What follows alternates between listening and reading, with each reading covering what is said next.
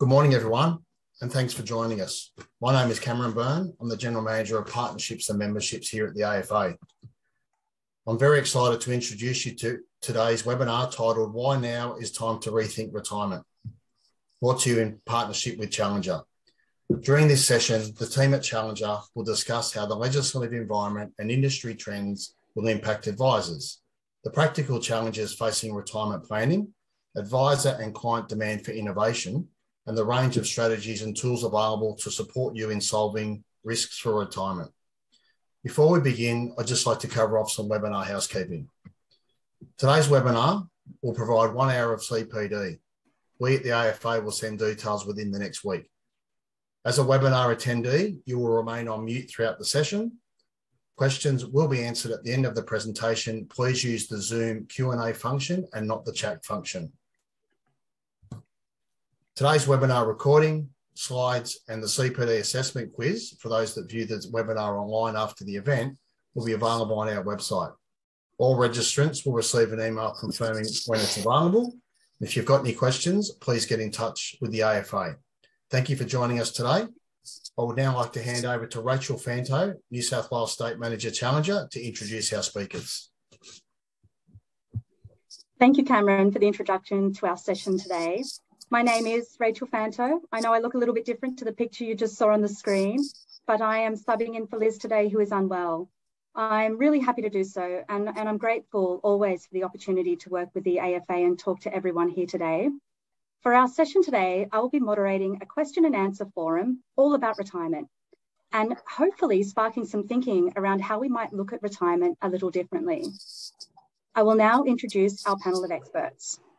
First of all, here we have today Aaron Minney. Aaron is Head of Retirement Income Research at Challenger and has spent 10 years in research on investment and portfolio construction strategies that provide insights on how to deliver an appropriate income stream to retirees. Welcome, Aaron. Next, we have with us today, Melanie Dunn. Melanie is our Senior Manager for Retirement Solutions at Challenger. Melanie is a Fellow of the Institute of Actuaries of Australia and is passionate about the development of retirement solutions and tools to assist in providing retirees with financial security. With nearly 15 years' experience in the sector, she has extensive knowledge and experience with self-managed super funds, superannuation, and Australia's retirement system. At Challenger, she manages retirement portfolios that allow for decision-making in light of uncertainty and risk, assisting with product and solution research and design, and the development of tools for financial advisors and retirees. So you might be asking yourself, why now is the time to rethink retirement? Well, the demand for retirement advice has never been so strong. With a retiree population growing by the day, combined with more complex client needs and expectations, is the retirement approach of the past still best practice for the challenges ahead?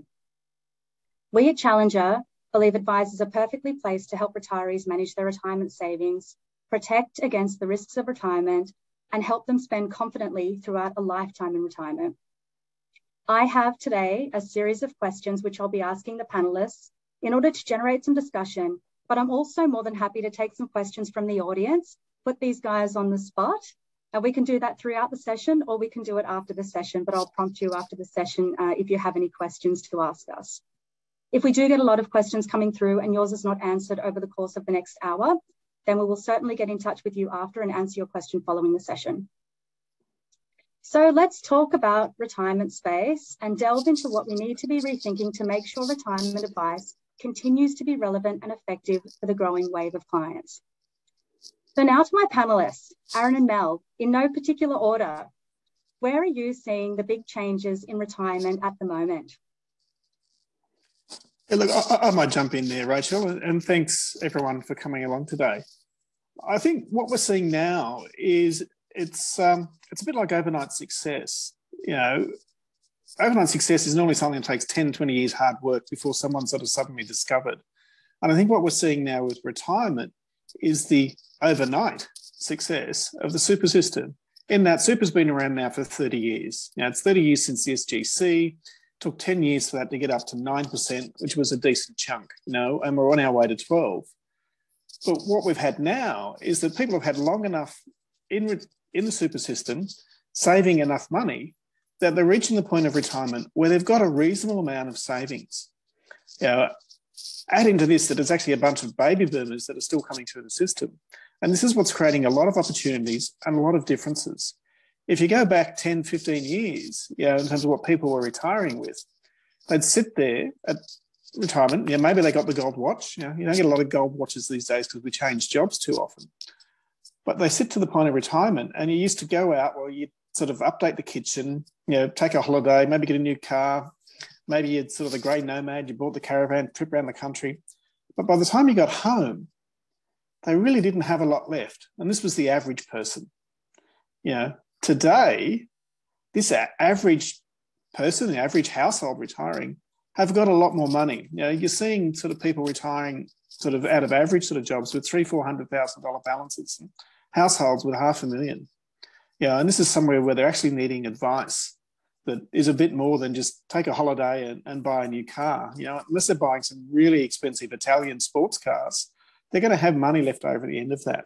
And so this is what creates an opportunity to get them sort of a solution, and they really need help now because most of them don't have any idea what they're actually doing with it. Yeah, I think with more people in retirement, with more in savings, it's really become a bigger focus for government and industry. And we've seen this recently. You all would have seen the Retirement Income Review. And if you haven't read the very long document, I would recommend it. It's quite interesting. But, some of the outcomes weren't particularly surprising for people like you and I. It really highlighted the complexity we have in Australia's retirement system. And an outcome of this is that at retirement, many retirees, many people retiring with this significant balance, as Aaron identified, are finding it really hard to make a choice about what to do. And the end result is many are simply making no choice when it comes to retirement.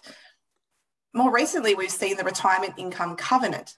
This is a big change for APRA funds, and it comes into play from 1 July this year, and it's going to require super funds to develop a retirement strategy for members. This retirement strategy is going to need to maximise retirement income over the period of retirement for members, whilst balancing the key retirement risks of inflation, longevity, and market or sequencing risk with flexible access to savings. So that's one really big change. Another big change we've seen is the innovation around retirement products, particularly lifetime income streams. We saw the SIS regulation changes back in 1 July 2017, which permitted a whole range of new products, such as deferred lifetime annuities, market-linked lifetime annuities, and pooled longevity solutions. All of these pay an income for life, and they can offer a death benefit and withdrawal value in line with some particular restrictions called the Capital Access Schedule. More recently, around 1 July 19, we saw some changes to the Social Security rules. For these new lifetime income streams that comply with the Capital Access Schedule, only 60% of the investment in these new lifetime income streams is assessed under the assets test until age 84 or 5 years, and then only 30% is assessed. Under the income test, only 60% of payments are assessed. The outcome of this is it may lead to some retirees who invest in these products, particularly those retirees who may be part pensioners for the age pension, to receive an uplift in their age pension entitlement. So with more people living longer and indeed healthier lives in retirement and with more money, it really isn't surprising to see some of these big changes happening and innovation around retirement strategies and products. Thank you for that. With all those points that you've both just talked to, I'd now like to ask you both how you think these changes are creating opportunities for advisors. Yes, thanks, Rachel. Look, I think even just sort of the sheer number of those changes is probably the first thing. Like I sit here, I know most of this stuff, and just sitting back listening to Mel there for a second, my head's sort of spinning as she's going through all the things that's coming out. And I just think about it, and I think about my parents or sort of retirees that I know, is they don't really have any, it'd be lucky for them to understand sort of half or a quarter of what's actually happening and what's going on. And that's a shame for them because there's a lot of value in getting retirement right. And this is what's really creating then the opportunity for the advisors because, when you're doing this day in, day out, you actually can understand what all these terms are, how you're managing through the retirement phase, sort of how you sort of deal with sort of jargon like longevity risk. And what does it mean? Just having money as long as you live, and convert that out to the client. And that's the real opportunity, because there's, converting the complex and sort of almost confusing nature of some of these things, particularly once the politicians get involved and give us a covenant, to something that your clients can understand. And that then's a great opportunity. And where it comes in here is with the, Melvin, we mentioned the sheer number of people. It's coming through, and they've got these people here that they've really got money now to spend. You've got a chance here to make these people actually feel great about themselves and feel really good. If you can sort of get the retirement right for them, you'll literally have a new friend for life in the client side there, because they'll be with you for life. And that's sort of what it's really all about, is getting a better outcome for them.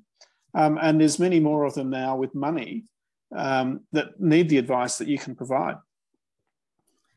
Yeah, I think I'll really echo that, this idea that retirement is complex, and it's different to accumulation. There's a completely different mindset for both the retiree and yourself in how you think about and give advice for retirement. And even answering that question, like Aaron said, what lifestyle can I afford? What confidence can I have of spending? That's not a simple question to answer. It's actually really complex. And the retirement income covenant gives us a really good clue to the types of things we need to think about in light of this complexity, maximising income, managing risk, balancing flexible access to savings. In some ways, the retirement covenant may set a benchmark for how we think about retirement advice. One thing we do know is APRA funds are thinking seriously about this, and they're developing strategies for cohorts of their members to provide and assess these risks and manage these outcomes. There are two key opportunities I see for advice out of the retirement covenant. The first is around how APRA funds are going to be implementing this. Now, we won't see until 1 July 2022 this year, the actual strategies that funds are going to publish and what they're going to think about here. But one thing we can identify they're likely to do is increase their engagement to members about retirement. What are the risks? What solutions are they offering? What products are available? In particular, the importance of this is that unlike MySuper in accumulation phase, where there is a default, you can default a member into the retirement product or the accumulation product in that sense, the covenant is not a default. So we will not be defaulting members into a retirement solution. The need for the member to make an informed choice about what solution to enter in retirement is still there. So all those complexities that we've identified exist within the system are still there, and the member is going to be engaged with by the fund, be more informed about the risks and their choices and what to think about in retirement. And what we might see is more retirees being encouraged to seek advice, to help them navigate this new world of retirement solutions and indeed make a choice about the best option for them in retirement. So I really see an opportunity for advisors to help retirees navigate their choice within their APRA funds. A second key opportunity is around tailoring retirement solutions. So when we think about how the APRA funds are going to implement the covenant, it's going to be at a cohort level. If you think about what funds know about members, it's quite limited. And our initial indications of how funds are tackling the covenant problem indicate they may be creating retirement solutions based on a few key known characteristics, maybe things like age, level of savings, age pension entitlements.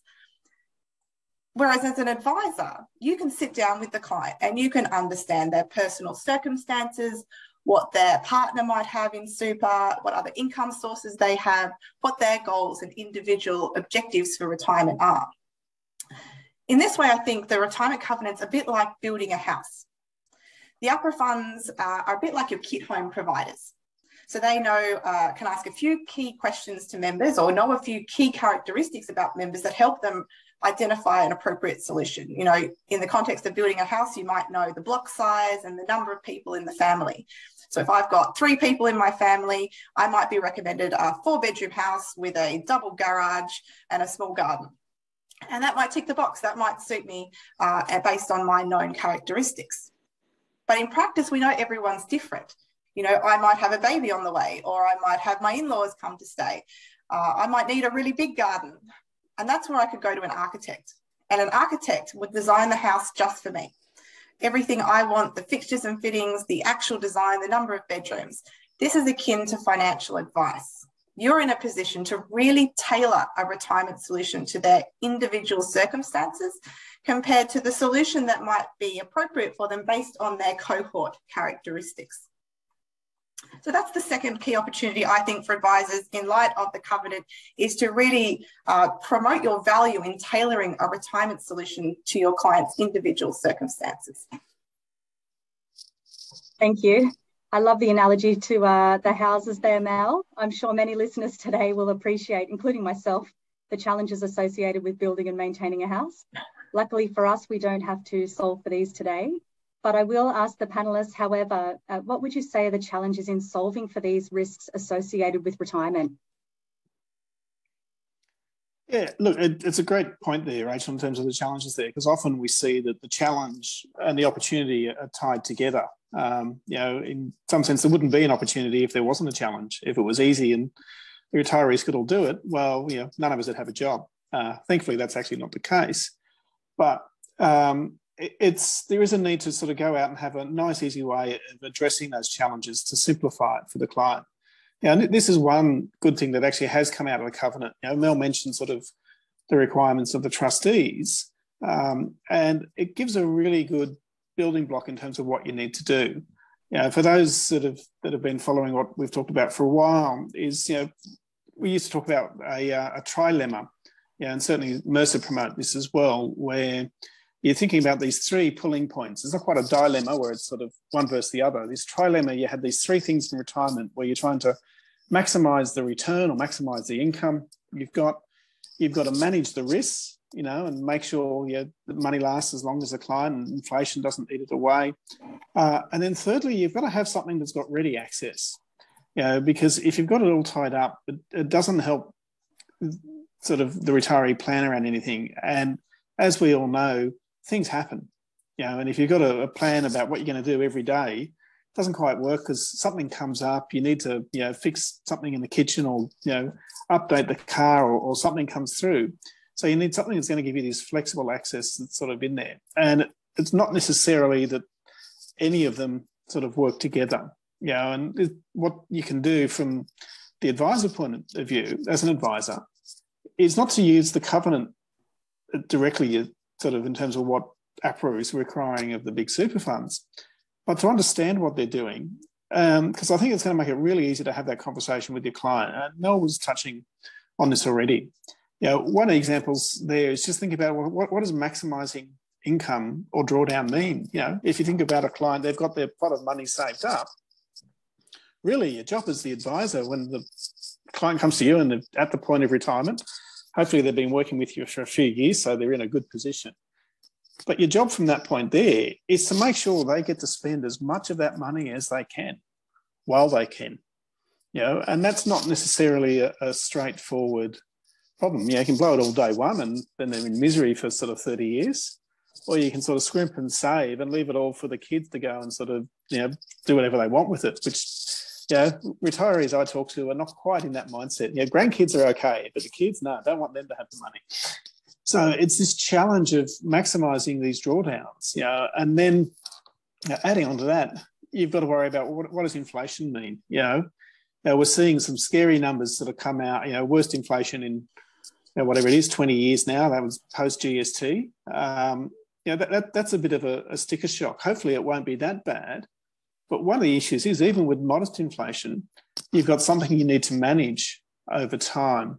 And that's one of the challenges sort of to get through there. And Mel, I think you're going to take us through good ways of doing that. Yeah, so, as I mentioned, understanding how much you're spending and the impact of inflation is really key when it comes to retirement planning. So first we need to have a conversation with our clients, really understand their goals, their objectives. Some clients might be looking to, spend the kids' inheritance ski in their retirement. Others might be looking to leave a bequest to their family members when they pass away. But the first step is budgeting. We know that in the accumulation phase, when we've got that salary coming in, you'll know when clients come to your door to retire, if you ask them what they're spending their money on, many actually don't know. So we can start with the budget, understanding what we're spending, and in particular, breaking that down between what are our essential expenditures. So things like our groceries, if we're a renter, our rent, our utility bills, and, you know, what are those wants or those discretionary expenses that should times get really tough, maybe we can cut back on those. But really understanding what we're spending our money on it and whether it's really important to us. And everyone's going to be different here, you know. You might have Mr. Joe Smith, he might be a single retiree, and, you know, that golf club membership might be essential to him. It's integral for his, you know, being part of his community and enjoying his retirement, whereas someone else is going to have a different view on what expenses might be essential to them. So really understanding their essential and discretionary expenditures, and then recognising that that's just what that spending is worth today. Then we need to start thinking about inflation. You know, this idea that I went down to the corner store when I was little and I could buy a lemonade icipole for 50 cents. If I go back to that store today and buy a lemonade icipole, it's probably going to cost me $1.50. Now, it's the same icipole. In fact, it's probably smaller, but it's costing me more. And that's the impact of inflation. And it's really important that we recognise that in our retirement planning, as it makes, you know, the affordability of our lifestyle much harder if we allow for that need to increase our spending or increase our income over time to allow for inflation. So the challenge is understanding the type of expenses we have, what's essential, what's discretionary, but also how we can maintain that lifestyle over retirement. And another part of thinking about inflation risk is then moving on to think about market or sequencing risk. So market risk, you know, managing investment risk isn't easy. Even professional fund managers experience years of low or negative returns. And in retirement, unfortunately, this can mean you can be exposed to sequencing risk. It's a subset of market risk and basically boils down to the risk that the order and timing of the returns you actually receive are unfavourable. And it happens in retirement when two conditions are met. First, where you have volatility around the returns being received. And secondly, where you have cash flows. That is, you're drawing down on your savings to fund your retirement. The problem is that the actual sequence of returns we achieve in retirement can lead to very different outcomes. But we haven't got a crystal ball. We don't know what returns we're actually going to receive. All we really know is they're going to change year to year. And the challenge is that you can have two sequences of returns that maybe even have the same average return, and you get very different outcomes based on when the good and poor returns are received. So given we don't know the future returns that are going to happen, solving those key retirement questions like how much can I afford to spend, allowing for it to increase annually with inflation, is really challenging in light of sequencing risk. But as an advisor, there are some things you can think about, because the objective, the goal of your client of how they construct their drawdowns in retirement impacts their exposure to sequencing risk. And Aaron, I know we've actually done some quite comprehensive thinking about this, of how we can help advisors categorise or assess the risk faced by their clients. Exactly, Mel. And that's sort of, there's a big piece we did a few years ago looking at the different approaches to retirement in terms of really, I suppose, when you're looking at the client in terms of where they're going through retirement, you know, you might run into some of them. They might have the surname like Murdoch or Packer or something, and they've got so much money they don't know what to do with it. You know, no matter what they spend, it just keeps growing. You wish you had at least a dozen of them, but you're probably lucky to see one. You know, and they're just going to keep growing their wealth through retirement, no matter how much they're spending. And good luck if you get them.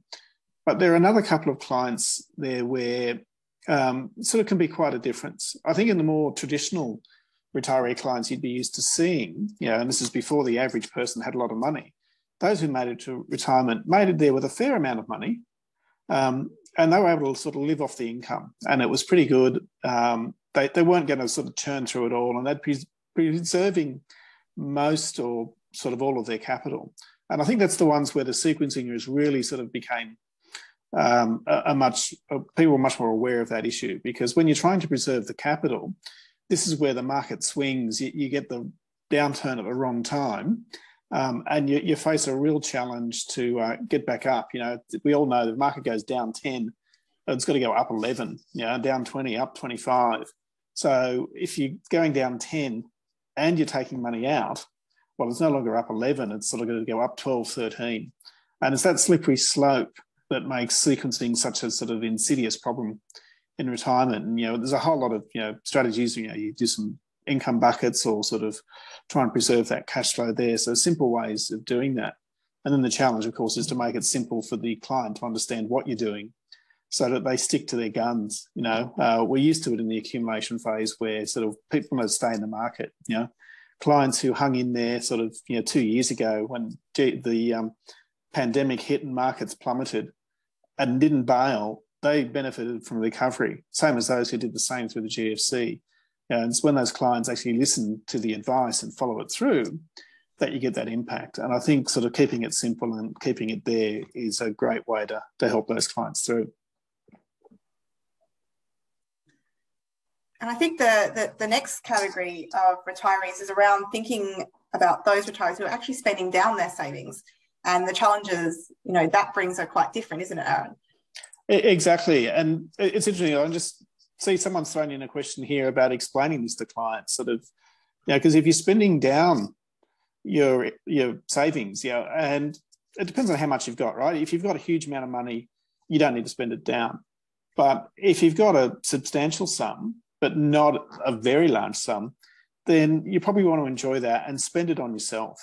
Now, the challenge, of course, is to spend it so that you don't run out. If you spend too much and run out, well, you got 5, 10, maybe 15 years of sort of having to survive on the age pension. Your clients aren't going to think you've done a great job for them there if that's the end solution. Ideally, they talk about the last check bouncing, having the kids pay for their funeral, which is one way of thinking about it. But in jargon, that's what we call longevity risk. And sort of having the money last. And that's sort of what people think of as just money for life. And this question here about how you sort of explain the benefits to the client I like this idea of simplicity. We do research with national seniors, and there's two top concerns that always come up. One of them is health and how do I pay for health? And the other one is how do I make sure my money doesn't run out? And the solution that a lot of people do is they just stop spending. It's great. If you spend nothing, it doesn't run out. But it's not a great retirement then. So you sort of work hard for 40 years, put the savings away and don't spend it. There's no payoff in that side there. So you get something that has a nice solution. This is what the product solution is. The role then of the advisor is to sit there and go, understand your client and say, well, look, here's a simple thing. We can give you a little bit of money that won't run out. You got the age pension. That's not enough. How do we top that up just a little bit? And when it's only a part of it, it's something simple, ties back into their real fears, and removing their fears is a great way to win sort of goodwill from your clients. I think that's a nice, simple way of explaining the concept to them. Yeah, I totally agree, Aaron. I think, sitting down with clients and talking about lifespans or passing away, it can be really challenging, and it's so important to have those estate planning conversations and to have those retirement income conversations, because the last thing we want is to get 20 years down the track and not have our estate planning in place and not have the wishes of the retiree met as they get towards the end of their life. But we also want to make sure they have that confidence while they are alive to enjoy their retirement and, have a retirement income that means they can meet, those essential expenses we talked about. So having those conversations early and helping your retirees, understand the jargon, as Aaron mentioned, we can talk about average lifespans and how long someone's going to live. But when it comes to retirement for an individual, some of those metrics actually aren't that useful. Only a very, very small proportion of, all males aged 67 in Australia are going to live exactly to their life expectancy. There's a huge range of outcomes that they could actually survive to. And so it really boils down to that confidence, that the fact that we are facing a significant uncertainty here about how long we're going to live.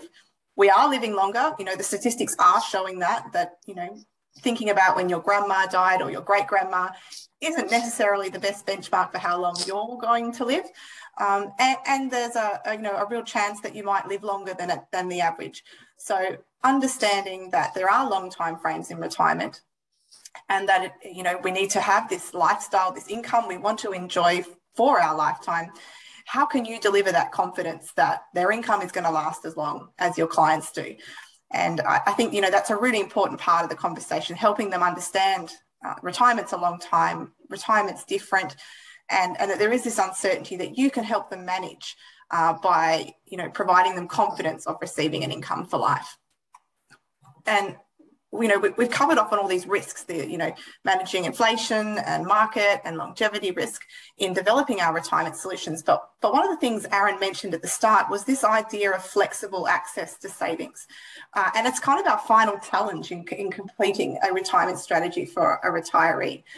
But what does it mean? And I think Aaron, you know, touched on some really good points in his explanation there, that it's not the, you know, your annual spending that you've budgeted for, but it's those unexpected or emergency events that you might not expect in retirement, that you want to have that money there to pay. It might also be things like paying off debts. So when someone comes to you looking to retire, you might want to think about if they're planning to pay off their mortgage, for example, thinking about what retirement savings are left after that, and then what the retirement strategy appropriate to that level of savings would be. But yeah, it comes back to budgeting. And I think budgeting is a really great way to approach this problem of helping your retiree understand what flexible access to savings means to them. So we've talked about thinking around there, what's their essential expenditure, what's their discretionary expenditure they might expect in retirement. But are there other lump sums or one-off expenses they are planning for? Maybe, as Aaron mentioned, they want to buy a new car, go on a holiday, pay for their children's wedding. This can be a much more informative approach to thinking about flexible access to savings than asking a question like, do you want to have access to your savings? Because inevitably the answer to that's going to be, yes, I want access to all of it. But we want to really think about what that means and what goals we're trying to achieve. And this is where it comes back to that challenge around the trade-offs.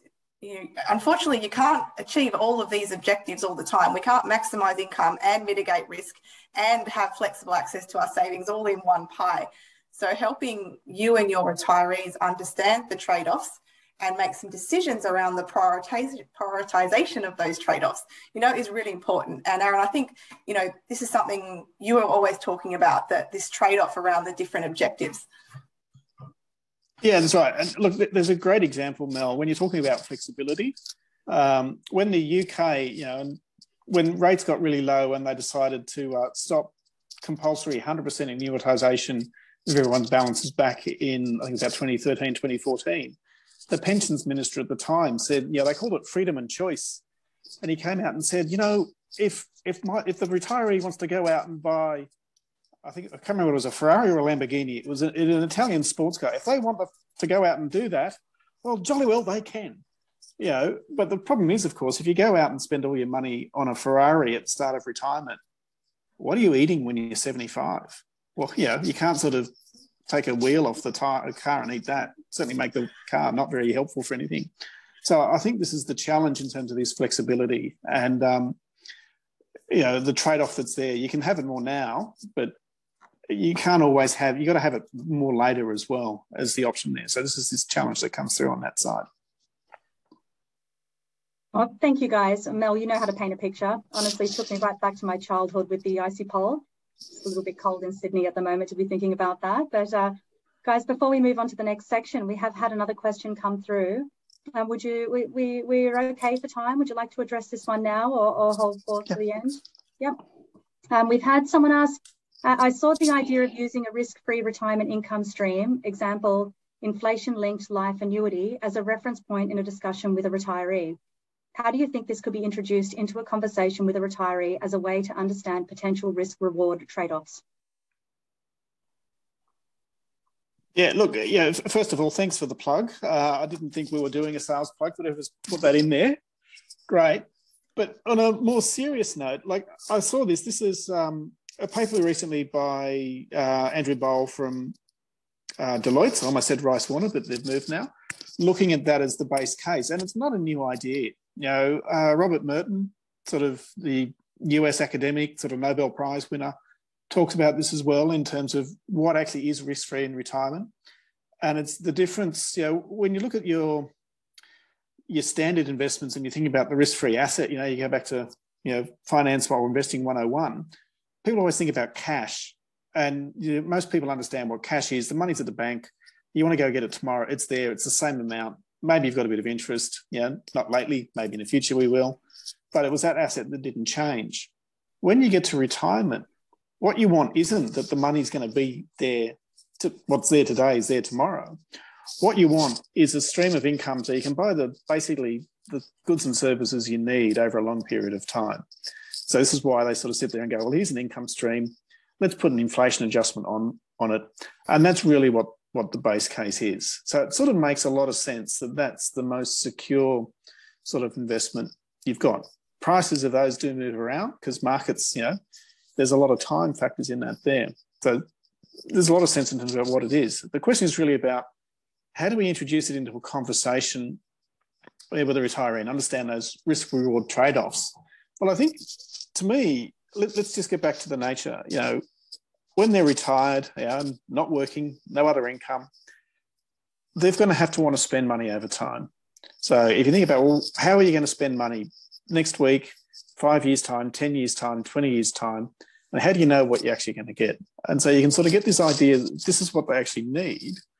And then you can highlight, well, there's two ways of doing this, and simplifying it quite well.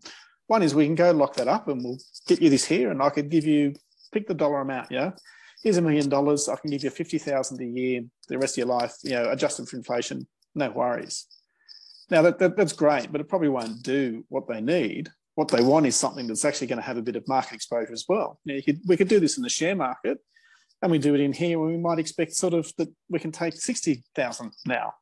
Of course, if things don't go well, that may be 40,000 in 3 years' time, but that's the risk you've got to take, that you might get sort of a higher amount overall. So the same way that you do sort of a growth investment sort of versus a cash or a fixed income for the accumulator, you can translate that to an income, which is what matters in retirement, what they need to actually have in terms of what's risk-free and how might they get some more, but with the risk that they don't. And then it's a question of sort of sorting out sort of with you and the client, you've got your risk tolerance questionnaires and profiling, all that sort of thing. How much do they want secured, and how much do they want to have where they can spend it sort of, if it doesn't quite happen 1 year, they can leave it, but they can get more in another year. Thanks, Aaron. Mel, in the interest of time, did you have any quick comments before we move on to the next section? No, I think that's fine. If we need the time, we can keep going. That's fine with me. Perfect. Well, now we are moving to the topic of rethinking. But before we dive into the questions for the panelists, I would like everyone online to turn your mind to your own business and perhaps think of a couple of questions to get us into the rethinking mode. Questions such as, is your business considered a specialist in retirement? Or do you have a retirement specialist within your business? If yes, what is it about your business that differentiates you in this space? And if no, is this a specialised area that you wish to expand into? I also want to ask the audience, what does retirement mean to you and what does it really mean to your clients? But now for the panelists, in your opinion, what should advisors be thinking about if they're looking to give their clients greater confidence to spend in retirement? Look, I think advisors are in a great position to give clients confidence. I mean, that's the whole point of financial advice, right? To understand someone's goals and help them achieve those objectives. I think two things are really important, and we've discussed this at length already. First is what matters to your client. What are their goals, their objectives that you're looking to help achieve? Remembering that this is a change in their life, a significant change, helping them work through the risks and the challenges to really come up with some goals and some objectives for their retirement. So we can start to think about answering those types of questions like what's affordable, what can I afford to spend? And the second part of it is understanding that retirement is different. There's different challenges to overcome to accumulation phase, and how we achieve those objectives of our client while managing those complex risks and trade-offs. In light of future uncertainty means we have different ways and strategies we need to solve these complex problems.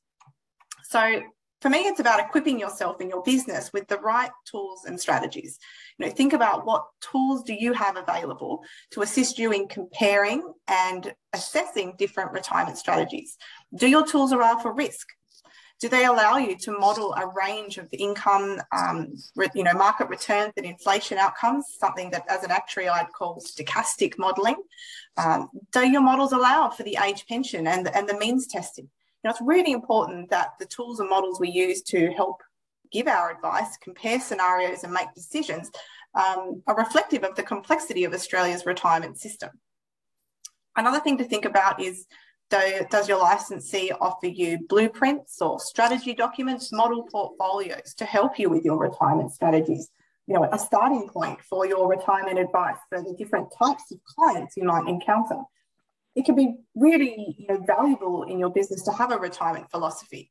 Aaron touched on before this idea of how we can use an inflation-linked lifetime annuity. I was actually working with a licensee recently on a framework that takes that approach and creates a retirement philosophy around it. So this idea of, how can we help clients who have an objective to have confidence about spending their essential income for life? What are the steps that I as an advisor need to take to deliver a retirement strategy that achieves that objective for the client? And we work through to develop a framework that helps the licensee have a framework for how they can implement that retirement strategy for that type of client. So I think, you can be sure that APRA funds are comprehensively thinking about all of these retirement complexities, but there's no reason why you as advisors and your licensees can't access similarly sophisticated thinking to deliver really good retirement advice. Yeah, thanks, Mel. And I think one thing I'd add to that as well is, in addition to this, having that sophisticated thinking and analysing and knowing sort of the solutions working for the client, it's getting that simple message back across to the client. If you think about, I was talking before about getting the clients to stay the course through the market downturns, and you've all got clients that you've managed to do that with. Well, what are you actually doing there? You're overcoming their biggest fear. Their biggest fear when the market's falling is that it's going to collapse away forever and they're going to lose everything, and they'll come in and panicked and stuff in there. And when you can sit down and go, well, actually, we've talked about this, markets go up and they go down. And this is the down, and we've got to hold in there and it'll go back up, and you do, and it comes back up. And you sort of comfort those fears. When you look at sort of retirees, as I said before, their two biggest fears were health and running out of money.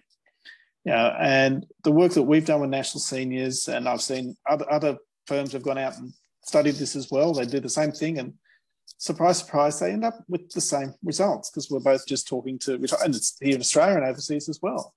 This fear of running out of money is very real, and so what you need to do is to find something that gives them the confidence to spend. So if you can show them that actually, well, either you won't run out of money, great, you've never run out of money, or probably more importantly, is you won't run out of the money you need. So in terms of thinking about, well, what is it you absolutely need? And for some people, maybe they don't have a huge amount of it's a very relatively frugal living. That could just be an age pension. They look at the age pension, says, well, you know what? My mother used to live on that. I could live on that if I had to, and I'd be happy. Well, problem solved. Then they can go and do what they like with the money now and sort of spend it all, because the age pension will cover them later on. That's going to give them, once they know that the worst case is something that they're happy with, then they'll have the confidence to spend. Now, in most cases, people coming to see you, they've probably got a little bit more money than the average retiree, and they're probably going, well, I'm going to need a little bit more than just the age pension.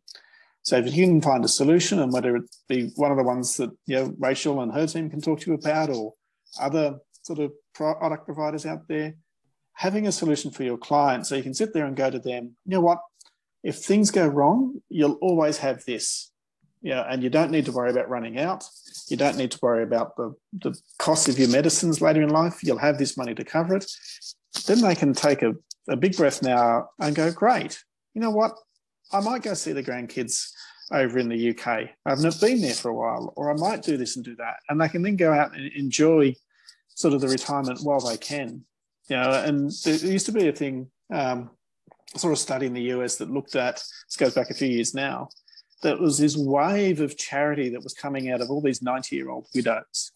And it was basically, they discovered that these women who'd been frugal for so long got to about age 90 and realised they couldn't spend their money. And in some cases, it was literally a case of, well, I don't want to give it to him, hate the daughter-in-law and don't want her to get any of the money. So they didn't start giving it away in large tranches. But it was happening in their 90s because it was too late for them to do something with. So the idea of giving them the confidence to spend now is that they can enjoy it themselves. Charities might miss out a little bit later on, but that's okay because your role is to sort of help the client and get what they want and need through retirement. Thank you, guys. I have one more question for you, but we have had a question come through the chat, so I might address that one now because I think it's one that you'll both like. So we have someone say that I like a bucketing approach because I like how easy it is to explain to clients and they tend to make better behavioural decisions. Any idea on how any annuity could fit into a bucketing approach?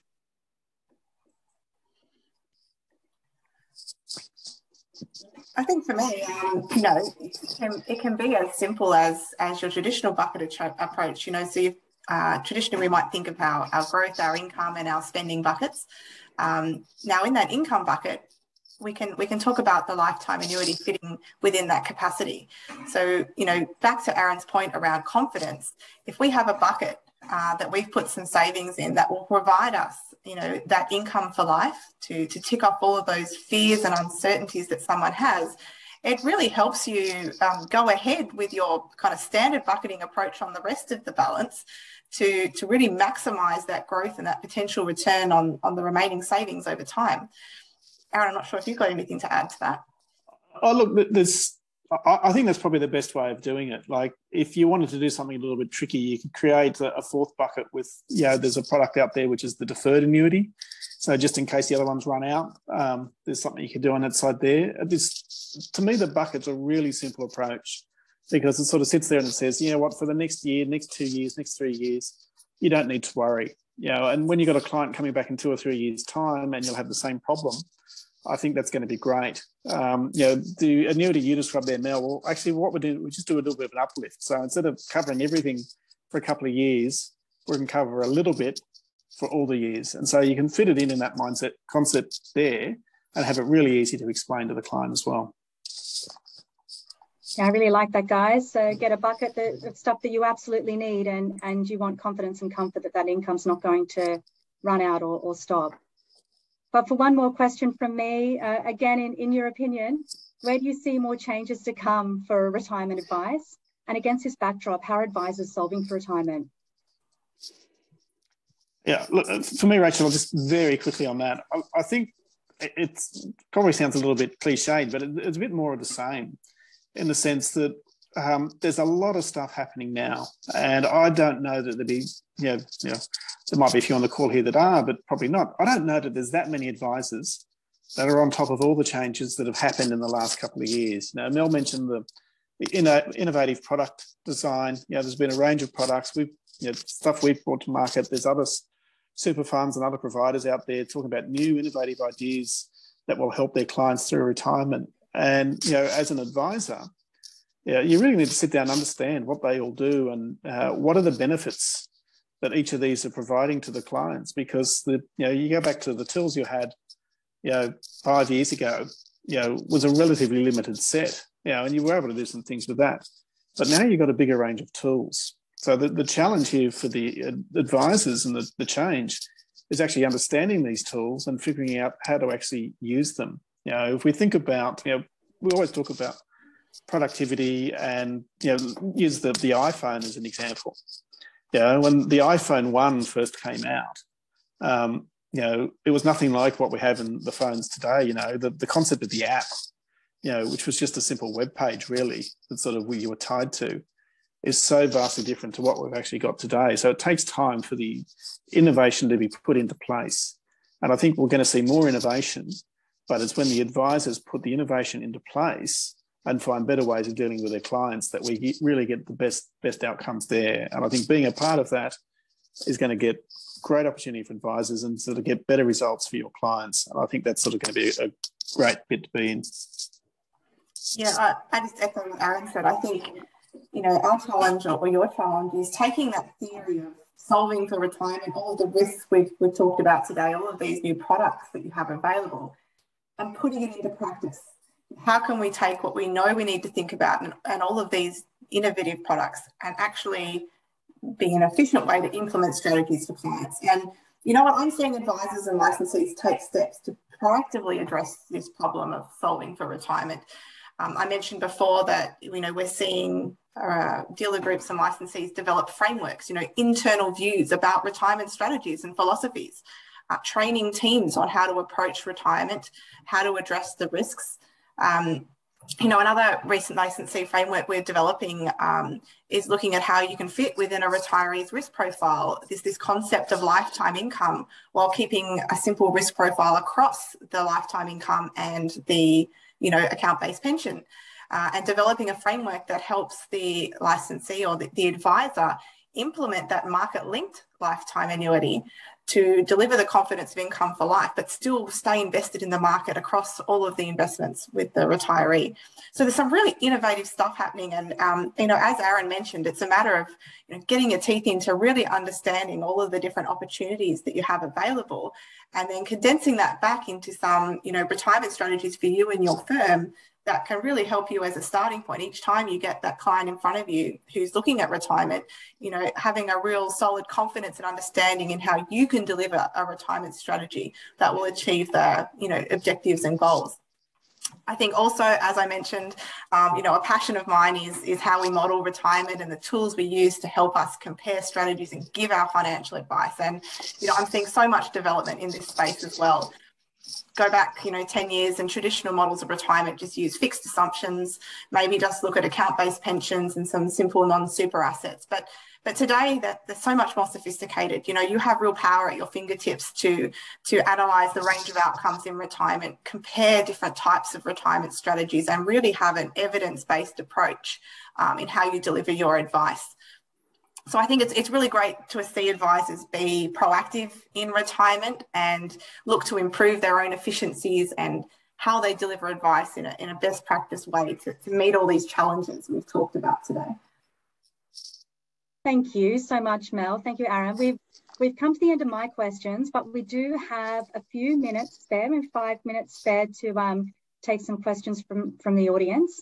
And we have one that's just come through. Do you have a view on the use of home equity as an additional form of retirement income, whether to top up super or just to complement your super and or pension?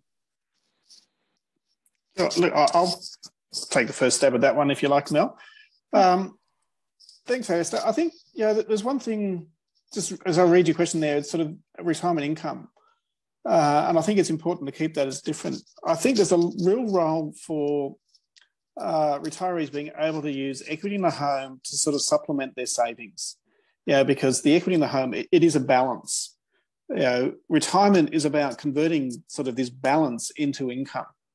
So there's a question then about, okay, if you